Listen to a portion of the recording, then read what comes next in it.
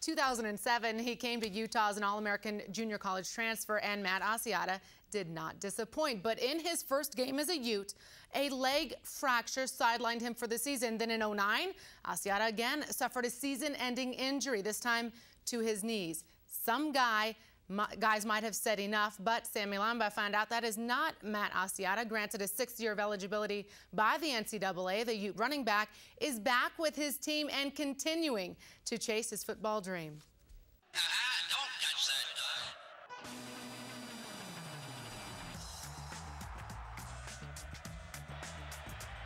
that. Matt Asiata, captain of the 2010 Utes. Matt Asiata bounding through tacklers. Namesake of the so-called Asiata formation. Again, Kane will line up wide in the Asiata package. And again, Asiata will keep this time.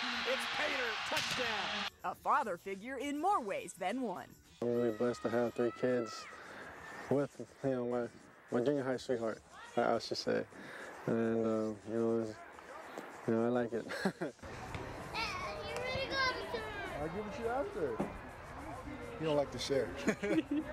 Matt and his wife Tongi are the proud parents of 2 girls and a boy. The oldest is Nana.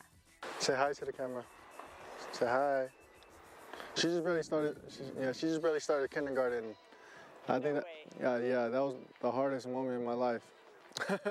He was standing by the door literally for like we were like the only parents there. When the bell rang, we were still there. I was like, we have to go. A milestone like so many the Asiata family has crossed. Some carefree like holidays spent at the park. Run, run, run, run. Others heartbreaking like that fateful moment in 2009 in the game against Louisville. It was just 4 games into his senior season when Matt heard the dreaded diagnosis, a torn ACL. In my heart, my dad always told me to never give up. Within days, Matt had made the decision to undergo surgery and rehab his knee back to football strength. He knew it would take an NCAA decision to grant him a 6th year of eligibility, which they did. And in his downtime, he discovered a silver lining. The free time he had last year, he spent a lot of time with the kids, and so it was good for him, and he realized it too. He was just like, I can't believe, this is what you guys do when I'm not at home.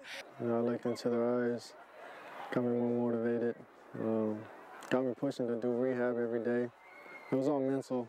I didn't want to do it.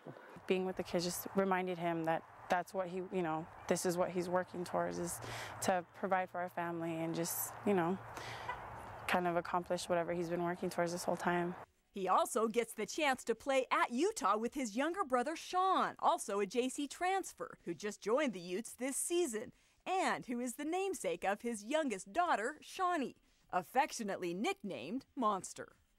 Describes her just like how my brother is, a monster. She's a ringleader in our house.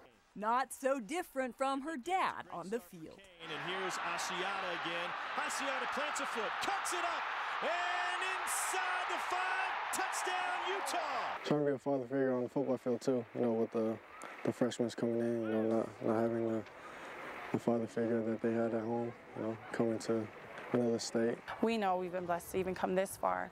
Like in high school, it was, he wanted to go to college and play, but 5 years ago, we never knew we were going to be here at Utah or... Yeah, I know what I want, and I'm going to keep striving for it. Matt hopes to earn a second invite to the NFL Combine by proving to scouts this season that his knee injury is a thing of the past. In this sea of 45,000, he says, it's easy to find his motivation. I can mute everybody else and I can just hear them, in the stadium.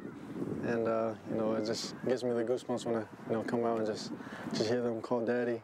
Win, 1st and 10. Asiata breaking a tackle, gets himself down to the 5. Yeah, it's just, if I get to make it to that next level, I'm gonna keep playing until, my bones are broken. And, try to, retire and just watch my son grow up and my kids. Yeah. And watch him play football, probably coach him. Yeah. That's one of my main goals, is just to coach my son after, NFL career. You gotta run this way. And just like that, a new star running back is born. Did you teach him that? Oh, he learns from watching TV and watching practice. At the West Valley City Rec Center, I'm Sammy Leinbach for The Mountain. Thank you, Sammy. It's time for another break on the Mountain Sports Report. When we come back, we'll catch up with one of the top women's golfers in Mountain West history. She's a pro now and looking to improve her game with every swing. We'll check in with her former team as well.